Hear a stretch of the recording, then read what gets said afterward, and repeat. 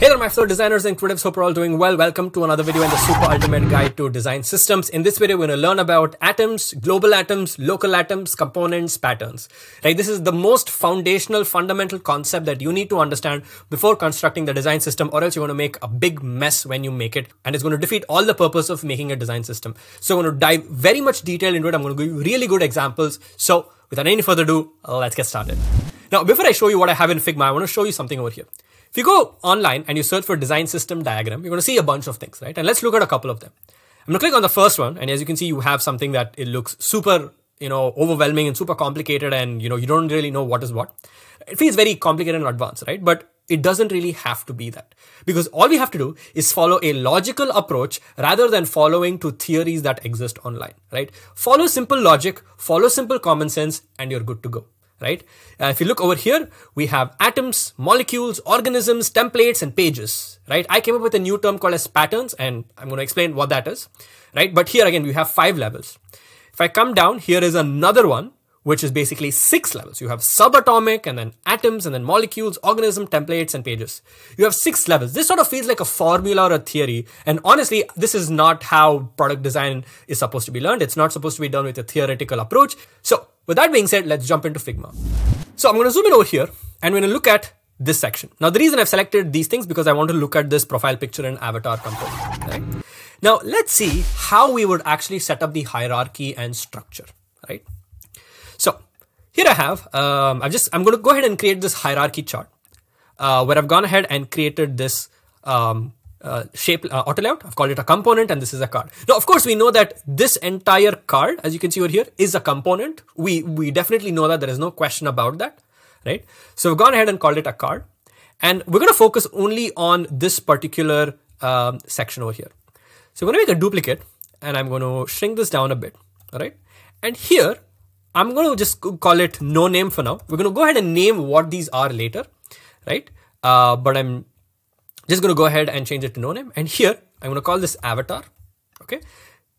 Now, this avatar, all right, if I come down over here, I can break that into, 2 more items, all right? So this avatar component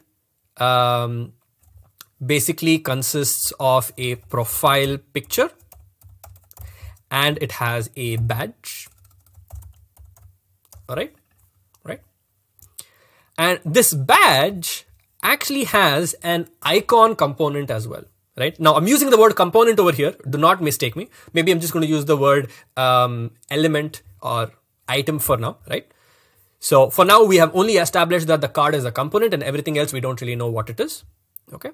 And so here, I'm going to make a duplicate of this, and I'm going to shrink this, and I'm going to call this icon. So we have the icon, which is the lowest level.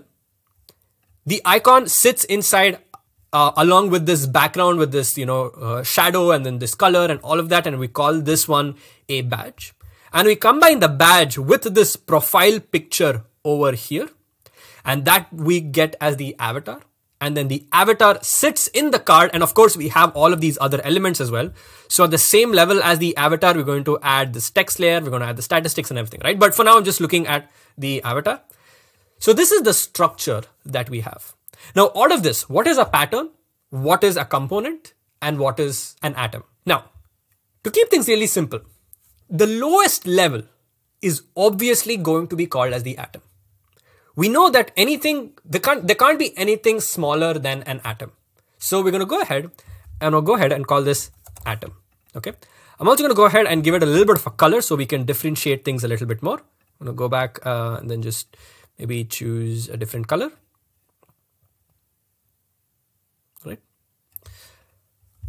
Now, what about the profile picture and what about the badge? Now, there are a couple of things that we have to look at. Let's look at the profile picture first. Now, the profile picture is just a circle with an image, right? It's not using anything else. That is the base, right? It's just an image. That's it. It's just one layer. It's just one element, right? So we could go ahead and call that an atom, right? I'm just going to go ahead and copy all these values, copy and then paste. I'm using Option Command C and Option Command V. That is Control Alt C, Control Alt V to copy paste. So here we have an atom, which is basically the icon. Here we have an item, which is called as the profile picture. Now, what about this badge, right? Now here we know that this badge is being used in another bigger one called as the avatar. Okay. Here also you can see it's the avatar component, but it's a smaller size, right? Here you can see the avatar component, but there is no badge that is being used. It's just the avatar component without the badge. All right. So what I'm trying to say is that this is not really using this, right? It is using this. Now, the reason we can't use this is because when we're creating both of these items, when we're creating this list item and when we're creating this card component, we have to use the same item. And the same item is this avatar component. This is going to be the avatar component with the badge. And this is going to be the avatar component without the badge. It is using the same thing. We cannot use a profile picture for this one, and we cannot use an avatar for this one. It doesn't work that way. If we have the avatar component, we must use the avatar component for this as well. All right. Now, what about the badge? Now we can see here that this badge is being used in the avatar component, but it's also being used here in the card as a standalone item. This badge is being used separately. Now, the moment an element has an atom, it automatically becomes a component. So I'm going to come here, I'm going to call this component. All right. And here I'm going to change the color. So I'm going to just copy this and then here, just come here and change the color to something that I like. All right. Now here, of course, because we have an atom and we have a component, I'm going to combine an atom and a component. All right. And I'm going to make this a component. And I'm going to go ahead and make this also a component. So here we have three atoms. Sorry, here we have three components. The avatar component is a combination of a badge, is a combination of a component and an atom.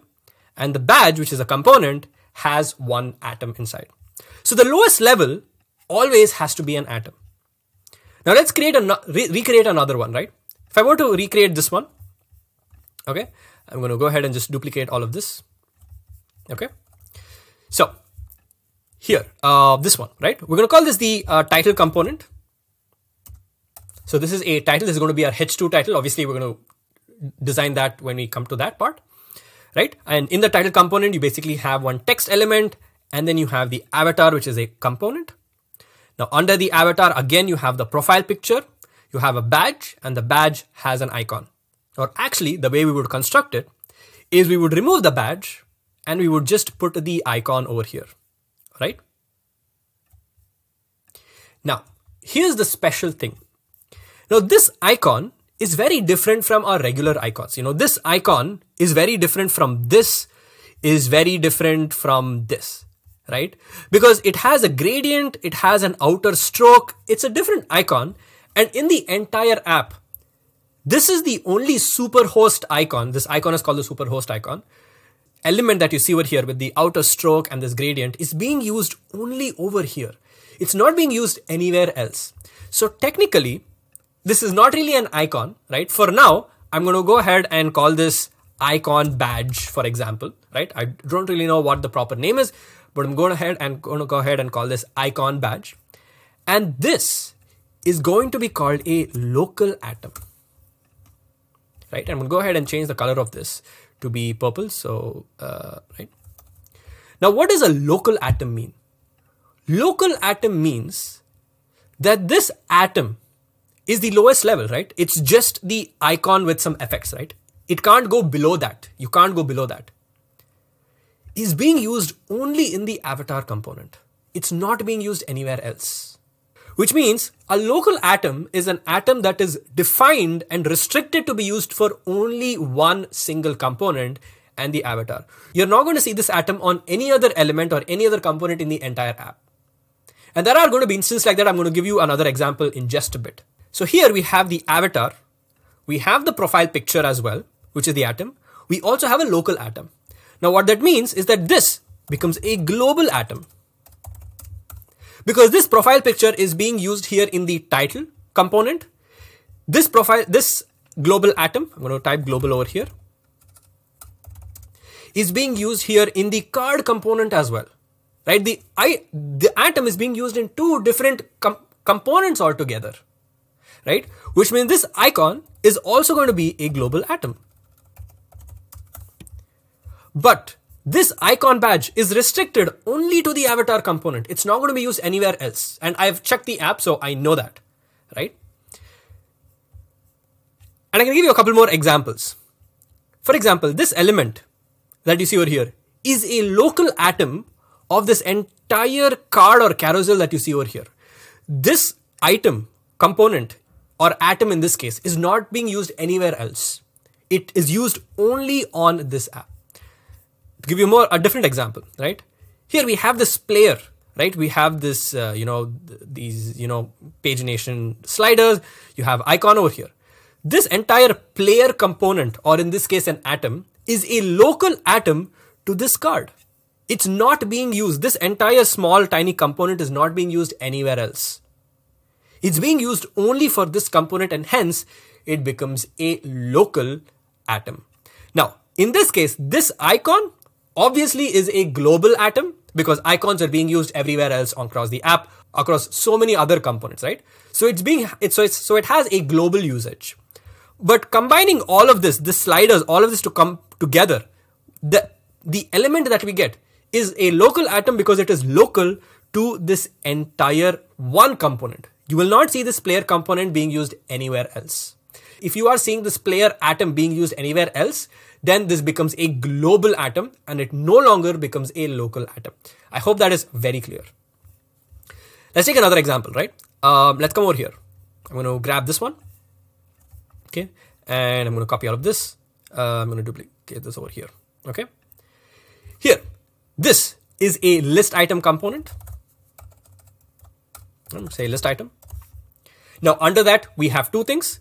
We have an avatar and we also have a label or a text. I'm just going to call it text layer.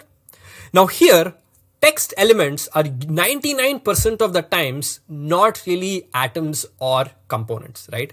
They are just text layers, right? I'm just going to call this text layers, right? Now there is a 1% use case where we go ahead and make it into an atom. Now, obviously, where that is, I'm going to explain that much later. But 99% of the times, just plain text layers are not going to be atoms or components, right? Which means I'm going to go ahead and just remove the color. All right, this is how it is. And in the avatar, we have obviously the profile picture, and we won't have this, right? Now, before the avatar over here had a profile picture and a badge. As you can see, it had a profile picture and a badge. But in this case, the avatar component just has the profile picture, right? And if we come over here, we're going to take the last one, and then we're going to go ahead and I'm going to maybe copy this, bring that over here. Okay. So let's see. So here we have a card. This is another card. Here, we basically have a badge, right? Now, this is not the icon badge, right? The icon badge is basically the superhost. We want the normal badge, right? I'm going to copy this badge, come over here and paste it. So the badge is a component.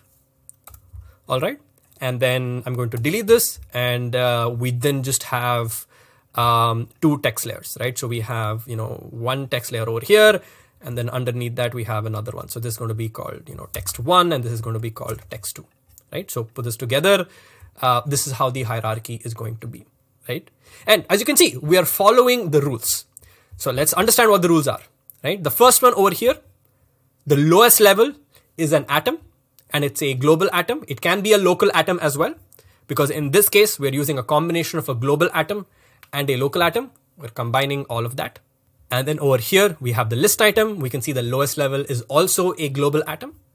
In this case, when I see the badge, obviously we need the icon, copy that, come back over here, because the badge obviously consists of the icon. So the lowest level always has an atom. It's either a global or a local.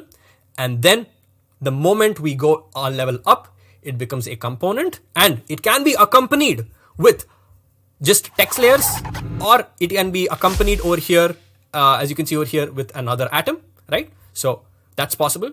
And then the topmost level is obviously called a component, right? So this is how you need to look at design systems and understand how to structure things. Here we didn't look at subatomic and molecules and templates. We didn't look at all of that. This is such a simple concept. Global atom, local atom, component, right? And we're defining rules over here. So when you're creating components and complex components, you have to keep the structure in mind, and this has to follow across every single element or every single component you make. Let's take an example here again, right? So I'm going to be really quick, right? Because we don't want to waste too much time. Come down over here. Okay. Let's look at this list item, right? So obviously we're going to go ahead and call this list item. Here we have a text element. So we're going to go ahead and call this text, right? We have two text elements. So I'm going to go ahead and just change this to 1C, 1E, all right? And call this text. I'm not going to do it for all the elements. I'm just going to do on this one other one. What about this? This is a switch, right? Now we know that the lowest level either has to be a text element or it has to be an atom. Now, obviously text elements are not going to be atoms. So which means we need to bring in this switch over here and combine it as a global atom and call this switch. Now, there is a good chance that we'll be using switches in multiple other components. But in this case, let's assume that we're going to use the switch only in the list item component and nowhere else. In that case, this ends up becoming a local atom. And I can go ahead and quickly grab the color here as well. So copy this, paste over here, right? So we have a main component. Under that, we have two text layers. And the lowest level, obviously, is this, which is this. We have an atom, which can either be a global atom or a local atom. And in this case, it's a local atom because we're going to assume that in this case, this switch icon or whatever this is going to be used only in the list item, right? Now, I'm not going to do the same thing for others, but we're just going to look over here. This one here, we're going to create this as the icon button. The icon button has an icon. So the icon button is a component which has an icon atom, and it's part of the whole search input component. Here is the icon button, which is being used in the navigation bar.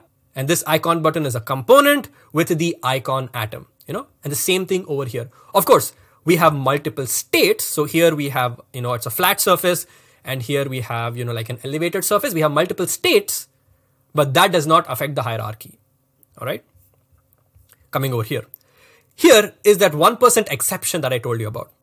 Here, as you can see, again, we have that card. Okay. And maybe I'm going to bring this down. I'm going to copy this. I'm going to bring this down over here. Here we have the card. Under that, we have the avatar. Okay. And under the avatar, we have the profile picture. Now here we don't have a badge, so I'm going to remove this. We have two text layers, right? So I'm going to go ahead and just shrink this up. I'm going to get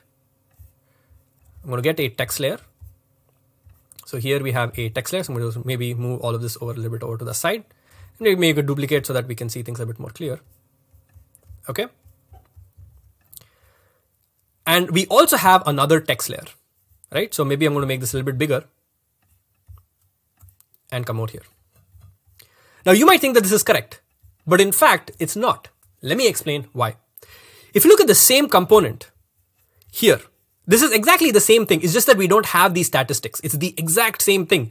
We don't have a badge, right?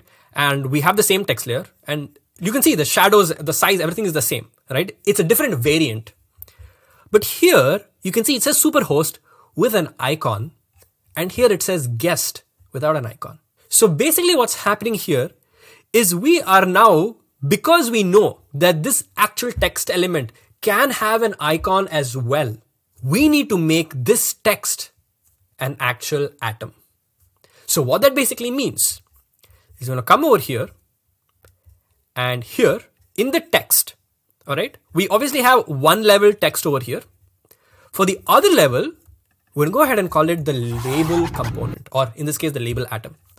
So now the label atom, I know for a fact that we are going to be using this piece in so many other places across the app, right? Because it's quite common to see this over here, right?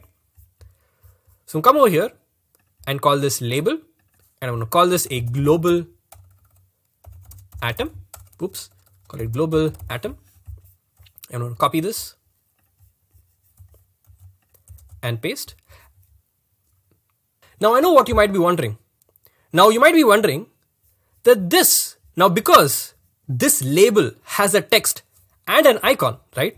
So if we were to go ahead and break this a bit more, we would bring down a text layer over here. This would be a text, all right? And we would also come over here and make a duplicate of this. And here we would go ahead and call this icon, right? Now you might say, hey Chetan, isn't this how it's supposed to be? The label consists of a text and it consists of an icon. So how can a global atom be a part of another global atom? Shouldn't we call this actually a component and apply the same color as this? Because, you know, isn't a component has to have a global atom? How can we have, this state, this state where we have one global atom inside another global atom logically doesn't make sense. So what that means is we have two approaches over here. We can either follow this approach, all right? And maybe just going to create a, frame around this, all right? And maybe reduce the opacity a bit. Maybe we can follow this approach where we can have a global atom inside another global atom, right? We can have that, all right? Or we can have another approach where we go ahead and make this a component and then we have this to be a global atom. Both of these are still fine. Now, if you understand this logic yourself and you don't get confused, you can follow either of these two approaches. But again, like I said, you have to follow the same approach for every component.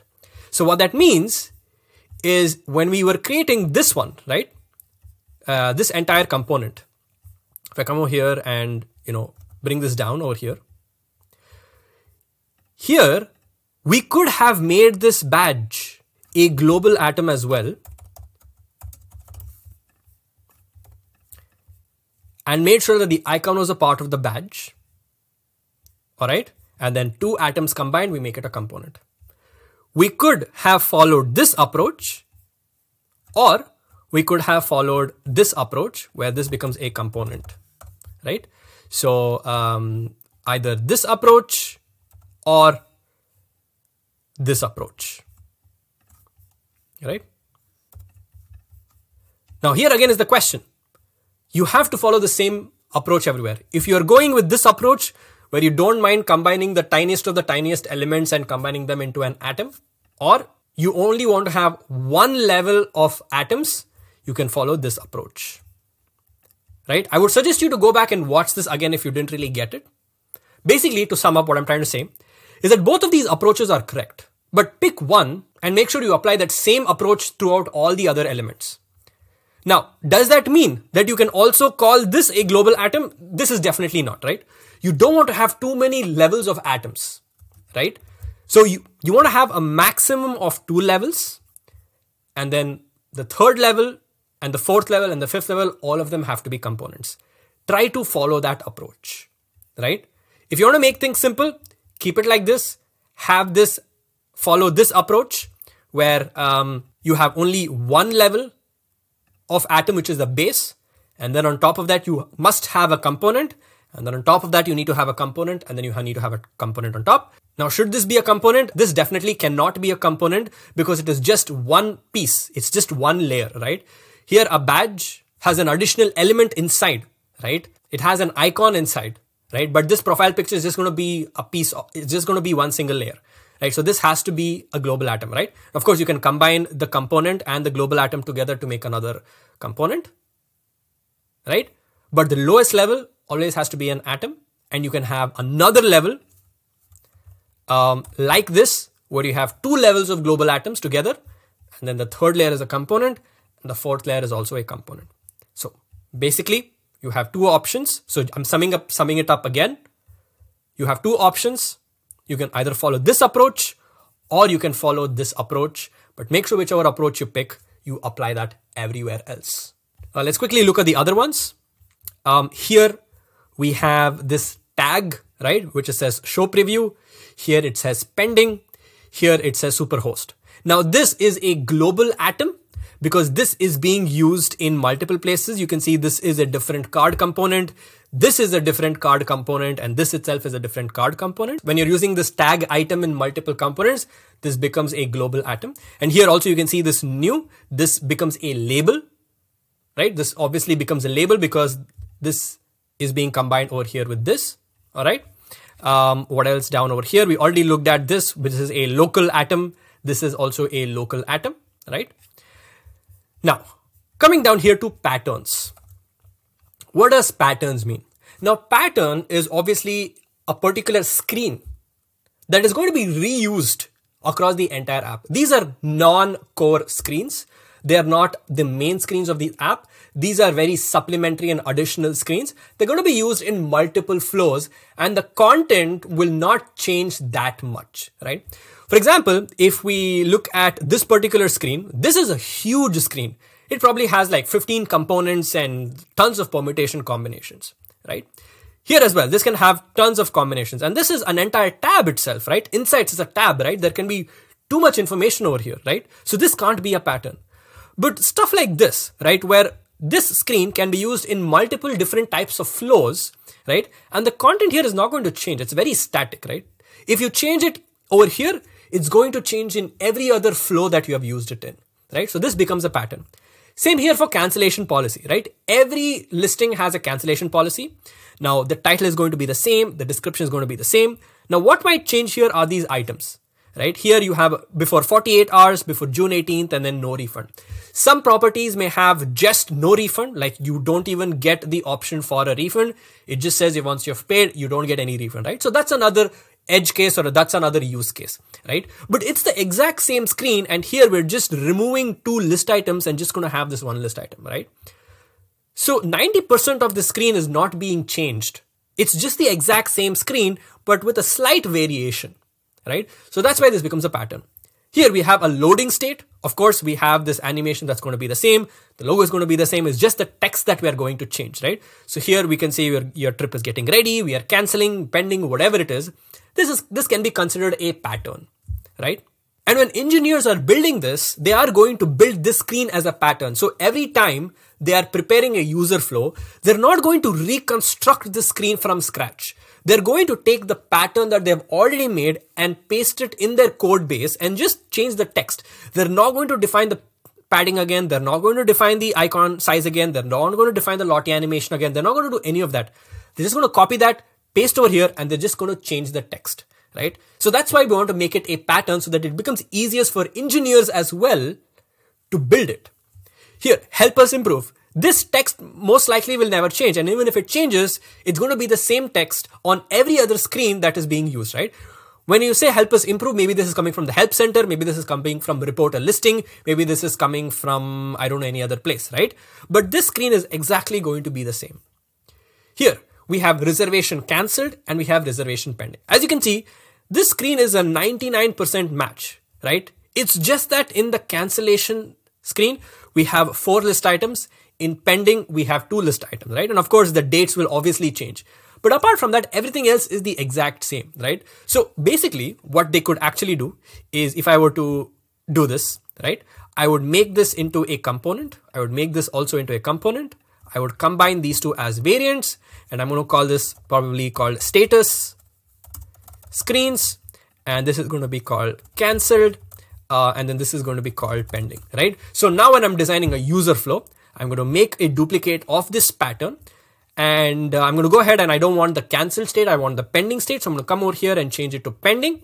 And of course, this is an image, but ideally this will not be an image. This will be a list of components. And I would go ahead and then I would just change the information over here, right? If I were to create another case where I would have a cancelled state, all of these 4 list items are going to be as it is. I will never change this, right? So 90% of the screen is going to be the same, and it's just the small thing that I'm changing, right? So this is another way you can also construct patterns, right? A pattern doesn't have to be one screen. It can be a combination of screens combined as variants, right? Then over here, we have this web view, which is basically you can see a PDF. So obviously this is going to be a pattern because, you know, every pattern, a web view is going to be the same. And what's going to happen is the engineers are just going to change the URL or the actual PDF file. They're going to paste the actual pattern of this PDF pattern. and then they're going to go ahead and just change the content inside. They're not going to reconstruct the screen, right? Over here again, this is the share sheet. When you're sharing something, you're going to see copy link, messages more. This screen is never going to change. Even if it changes, it's going to be the same across everything else. And of course, sharing is not a core screen. It's just an ordinary screen. So this can also be used, right? Maybe you're sharing a place, maybe you're sharing an experience, maybe you're sharing something else. This screen is going to be the same, and it's going to be used in multiple places across the app in different flows, right? And like I said, when engineers are building this, they are not going to code this screen every time they're building a user flow. They're just going to take the pattern and then they're just going to paste it, right? Because somebody has made this pattern once. Just the way you as a designer, when you are creating a user flow, you're not going to sit and construct the screen. Somebody would have already made this as a pattern. You're going to take an instance of the master pattern and then you're going to paste it in your user flow. You're not going to change anything else, right? Obviously, you're going to change the name and the image probably, but apart from that, you're not going to change anything else. And same thing for the engineers. They're going to take a copy of the master pattern that they made in their code base, paste it in their user flow, obviously change the text, maybe change the image, and the rest will work. The interactions, the copy, the number of options, all of that will be the same, right? Of course, maybe there can be another option, maybe like WhatsApp. Maybe they're doing some A/B tests, so they're going to add WhatsApp. But again, 90% of the screen is the same. So in that case, you want to go ahead and consider that to be a pattern. And right now, of course, not everything can be called a pattern. This cannot be called a pattern. Filters cannot be called a pattern because filters will have a lot of changing, right? And filters is pretty much is one of the core screens, right? All of this as well. Now, this can definitely also be considered a pattern to a certain extent because this screen again will pretty much never change, right? But then the screens after this, right? When I tap on something, when I'm, searching for something, when I'm searching for a destination, when I'm searching for a place, when I'm searching for an experience, that flow is going to be different, but maybe this screen can be considered to be a pattern, but that's again a design choice that you can make, right? So that's everything you need to know about global atoms, local atoms, components, and patterns. So that's pretty much it for this video, guys. Thank you guys so much for watching. Hope you guys really enjoyed it. If you did, let me know in the comment sections down below. Make sure to leave a like and subscribe to the channel for more amazing, awesome content. I'll see you guys in my next video. So till then, take care and bye-bye.